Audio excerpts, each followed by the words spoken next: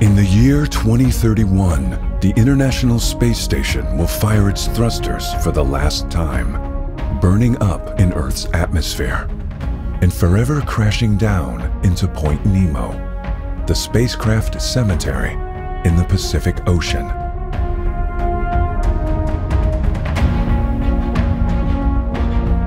Before the space station sinks to the bottom of the cold, dark ocean floor, what other achievements will there be?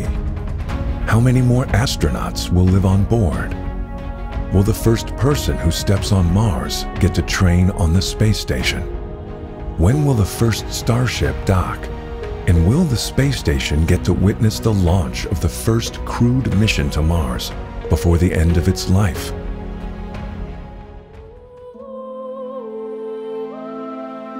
November 2000. The first crew starts living on board the ISS. December 2002. Crew members are eating plants grown on the space station. September 2006. Smoke in the cabin. The space station declares its first emergency. A life support oxygen generator has overheated. April 2007. Over 100 people have now lived on board the International Space Station.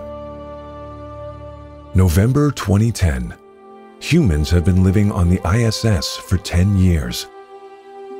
May 2012. SpaceX makes its first docking. November 2020.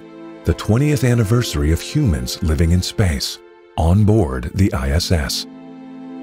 January 2022. Testing begins on a handheld 3D bioprinter that can use an astronaut's own cells to instantly bioprint a medical bandage in space. Shouldn't we be content to be cosmic sloths, enjoying the universe from the comfort of Earth? The answer is no. Stephen Hawking.